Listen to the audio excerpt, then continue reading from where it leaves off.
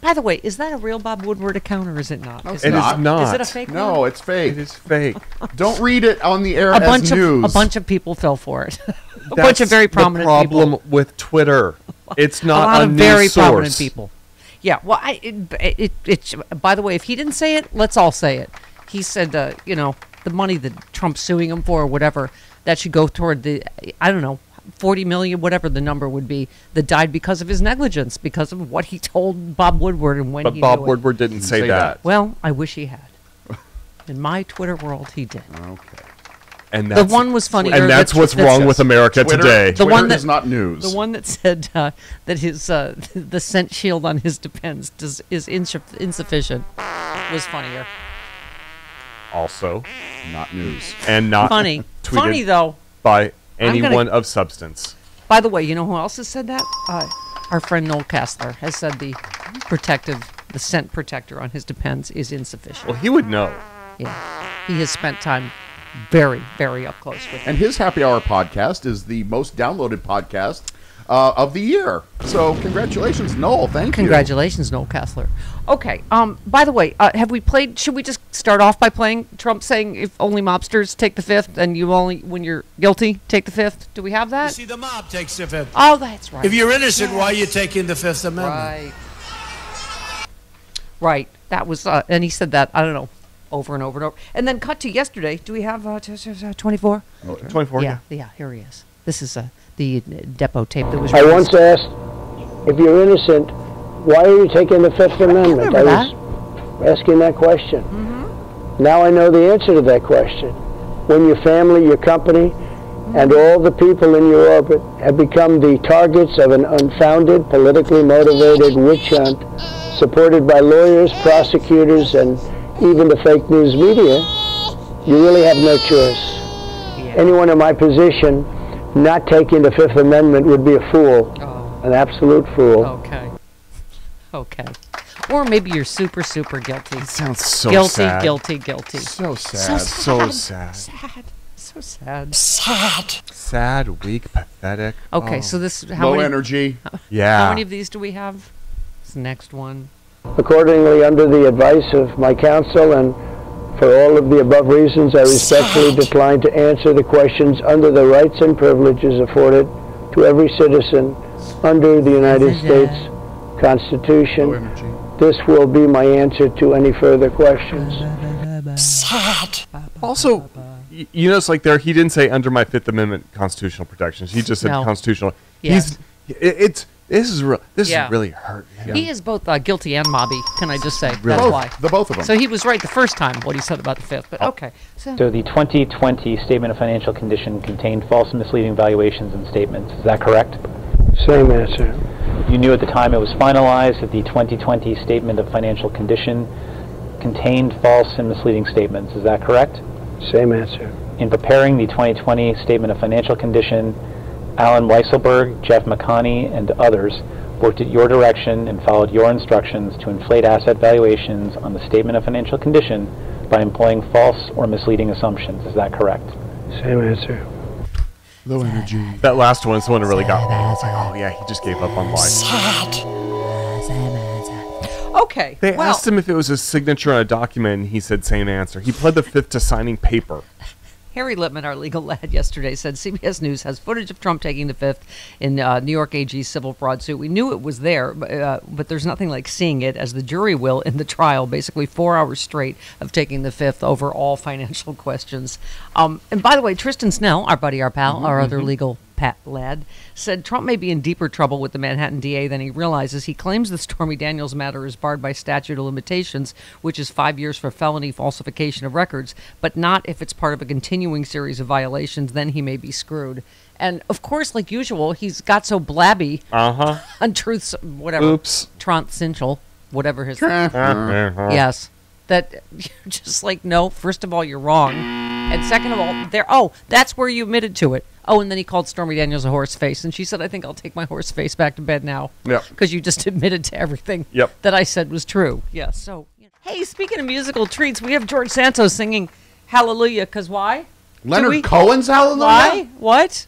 Why is he singing Leonard Cohen? So apparently there used to be this app It was like a karaoke app. Sure. And you could record yourself playing songs and post account. It was like a social media thing. Well, somebody found his app account and got his. Was this like a drag queen thing?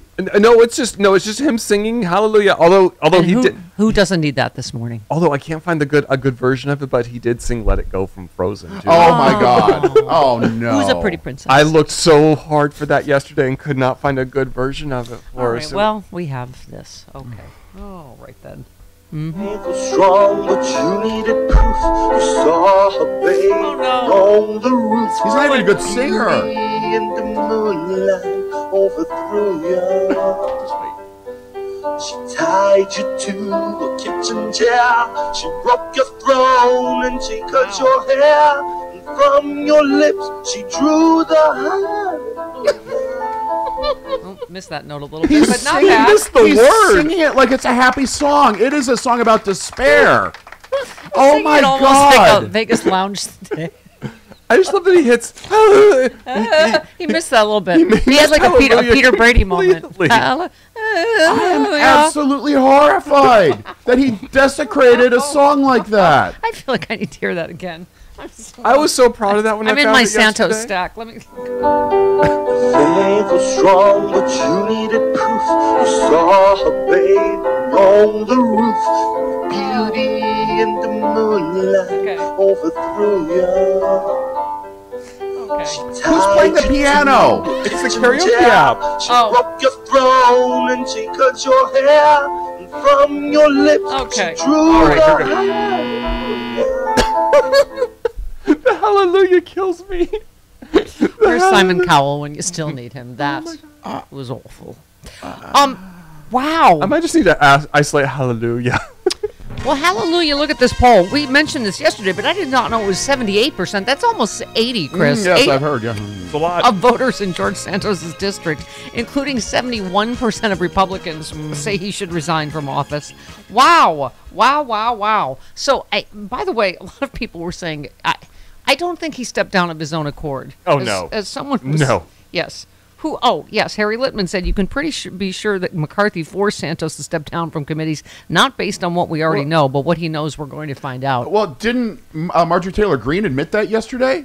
What'd she say? She said that he stepped down to avoid some of the drama and to spend more time with his drag queen family. But Chris Hayes, he said that, he presented it as Marjorie Taylor Greene.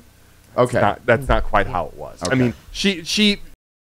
I read that article too, and Here's if you go thought. down and read her quote, it's not. all right. It's not. I think the way. there's more light loafers to drop. Oh yeah, is all I'm saying.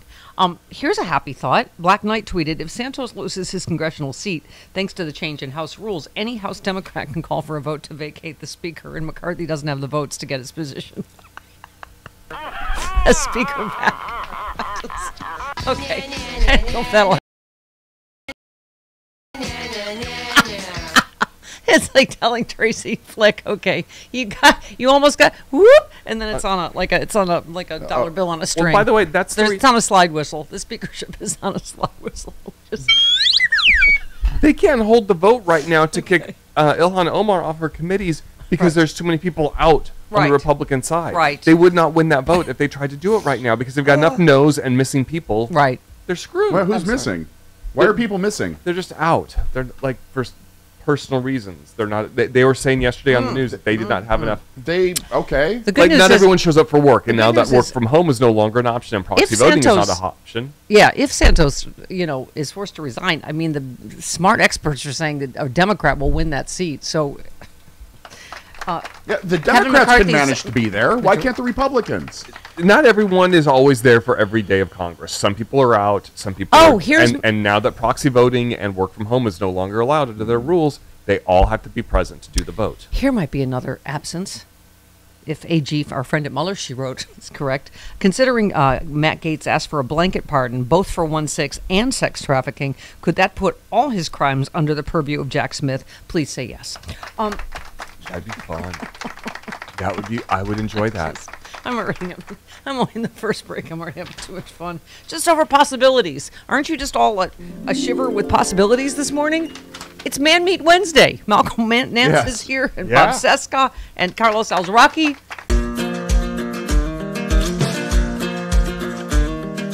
Hey all, Glenn Kirshner here. I hope you'll join me on my new audio podcast, Justice Matters.